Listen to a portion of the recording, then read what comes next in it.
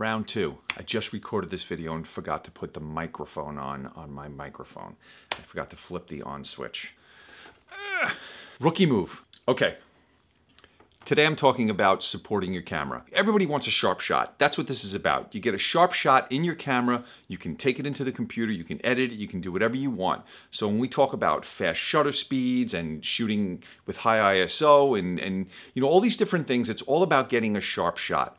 But one of the things that you can do to get the sharpest shot possible is to make sure your camera doesn't move. Always make sure your camera is stable. So I'm going to talk about tripod collars that are mounted onto your long lenses, your telephoto lenses. So this is my 70 to 200 millimeter lens right here. I have it, you know, it's on the camera here. And a lot of photographers may mount their camera like this if they don't realize that they have a mount right here. It's built onto the lens. Some lenses, it comes with the lens and you have to actually take it on and off.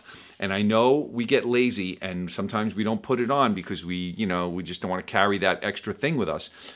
For me, this lens, my 70 to 200 Sigma, it's built onto the lens, so there's nothing I can do about it. When you shoot like this, there's a real chance that there's going to be some movement in your camera. It's not very stable when you shoot like this. I have my tripod all the way down, you know, it's sitting here, but any little movement is going to make the camera move because it's lens heavy. Right now it's tipping forward. If there's wind, it could catch the front of the lens, and it's just not a good way to shoot.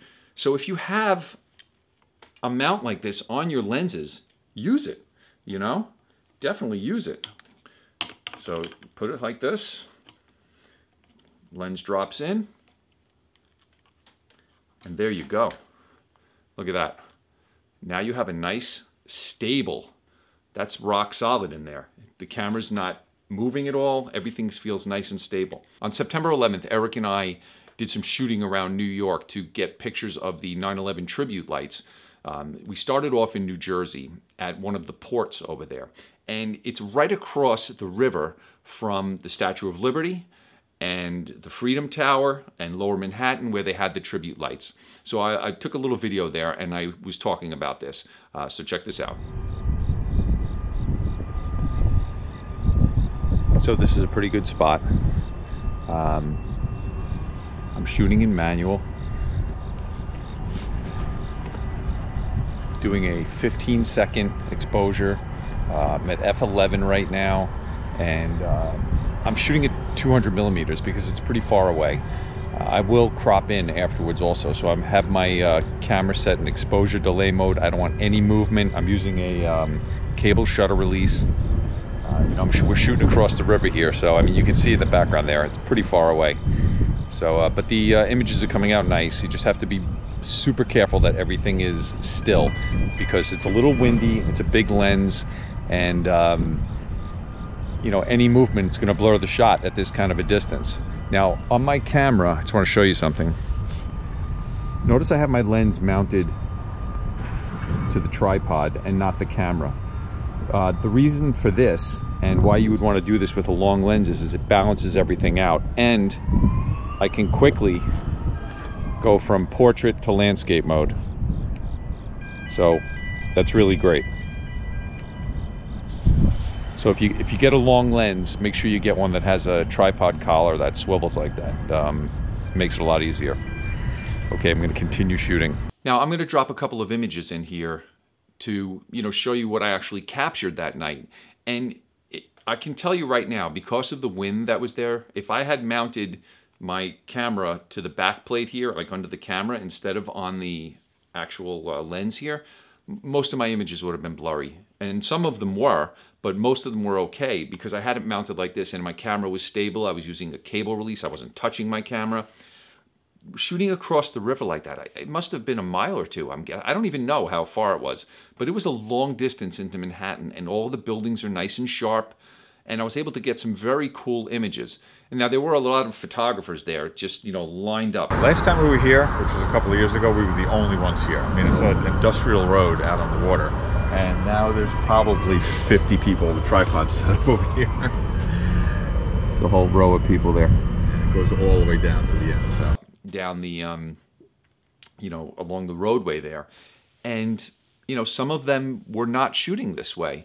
And, you know, maybe as a rookie photographer, you don't think about that.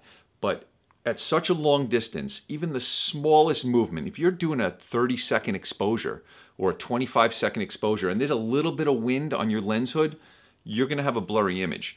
And I'm sure a lot of them learned that night. But it's just one of those things that you learn with experience, the situations where you need to use certain gear in certain situations. This is something, if you're shooting with a 300 millimeter lens, 70 to 200, any lens that comes with a collar, you know, to mount it to your tripod, use it, especially when you're shooting at 200 millimeters. Another thing that, you know, while we're talking about that, if you're going to be shooting mostly landscape photography with your long lens, or if you're going to be doing animal or you know, wildlife photography, birds, you don't want, so this tripod, if I want to, I could extend this all the way, and then I also have another collar on here where I can extend it again. So this actually can go up to 7 feet. And what happens is, it's a travel tripod. And to use it like this is not a good idea. So that night, I really didn't have it extended much at all, because again, it creates an instability point right here. The camera wobbles up top, you know? So the most sturdy part of the tripod is when everything's down. This is a good tripod for that, but it's a little short for me when I'm using it like this. They sell tripods that are, you know, 6, 7 feet tall that don't have a center pole to extend. And basically it looks just like this, and it's super sturdy. So that might be something you want to look into also when you're shopping tripods, if that's the type of photography you use. I would say most photographers go with something like what I have, with at least one center extension, because, you know, we're probably not that specialized. I know for Eric and I, when we do our Disney photography, having the ability to shoot over crowds of people is huge for us. So we need that 7-foot extension and still be able to have a packable small tripod. Just some stability tips today. I wasn't sure what I was going to talk about. We're packing up for our trip. We're heading, we're going to the Poconos this time, and we're going to be doing some waterfall photography and, you know, fall foliage.